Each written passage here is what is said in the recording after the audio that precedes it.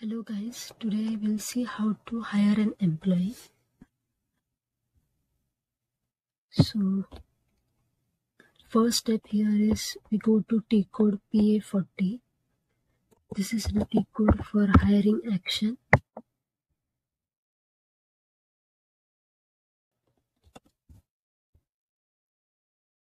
So this is the personal actions. This is the personal number, and this is date. We have to enter date here. The date when we want to hire this employee.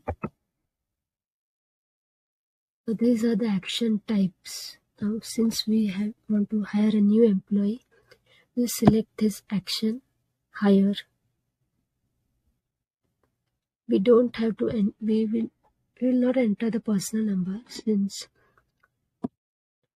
it will get defaulted after this hiring action is completed. So we execute this action. Okay.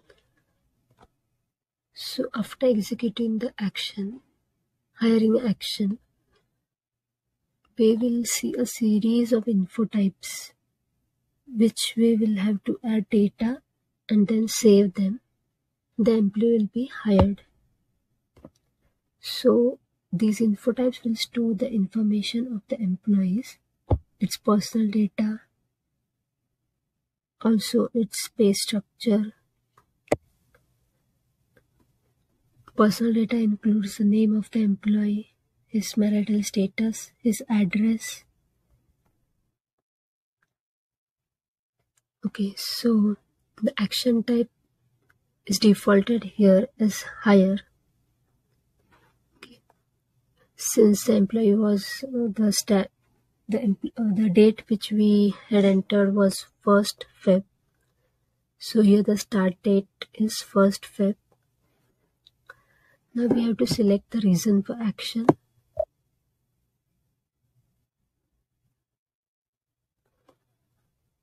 Here I am selecting new hire.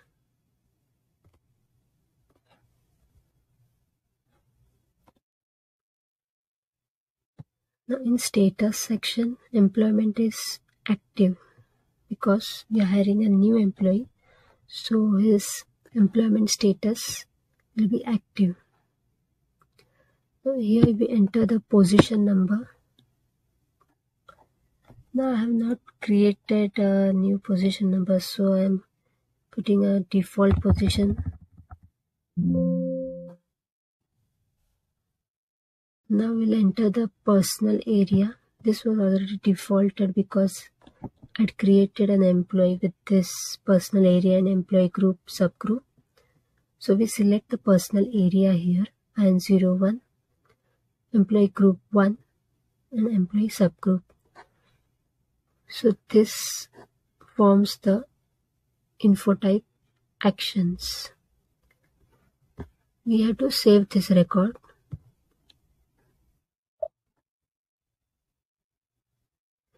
After actions info type, the next info type which was defaulted is organizational assignment, that is 10001.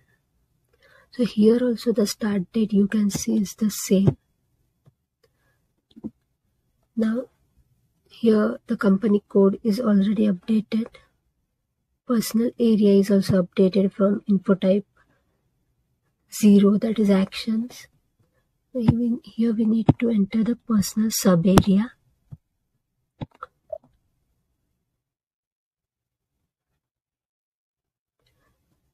I am selecting admin. Okay.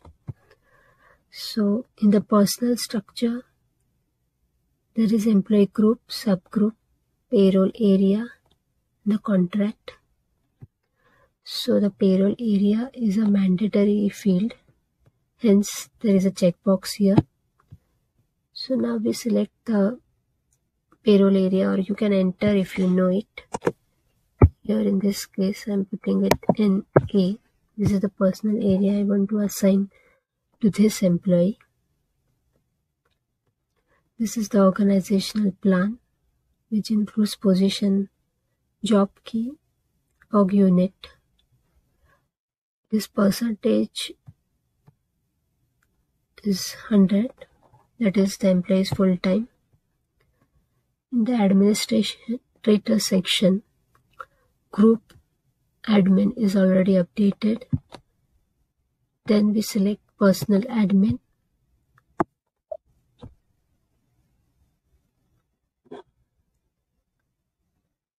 Select this, double click on this.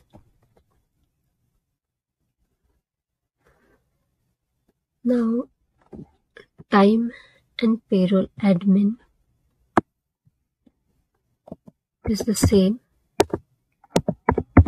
so I'm just typing it. Supervisor is the person's name, so I'm putting the name.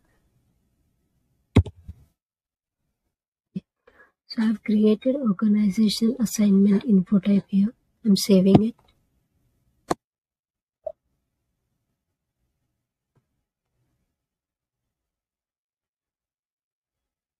So first we created info type actions and then info type organizational assignment. After that comes info type 2, that is personal data. So we select the title here, Mr. Last name,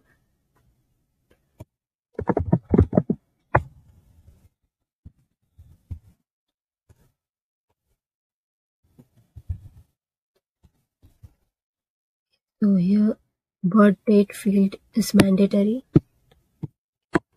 so I'm entering the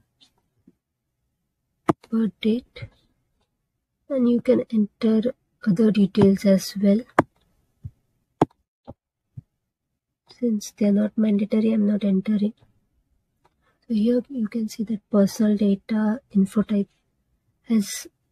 includes these fields: birth date, birthplace, country of birth, state, nationality, marital status, and if married, since when. We have to update the date here, number of children, and religion. So I'm saving this record.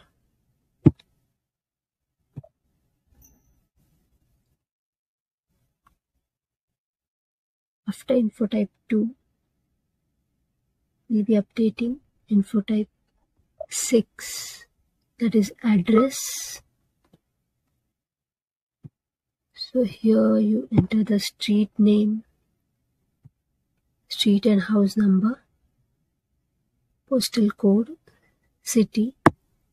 Now this field is mandatory, so I'm entering the street name.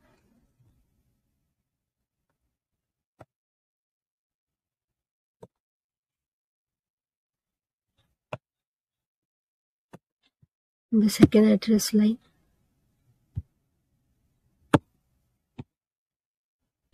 city, Bangalore.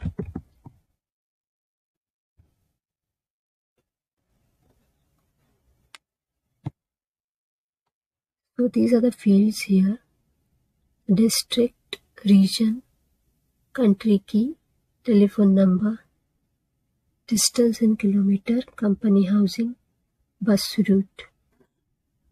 So after entering all details, you can save this record. So as you can see from the info type 2, these details are updated here, that is the name of the employee. I'm going to save this record.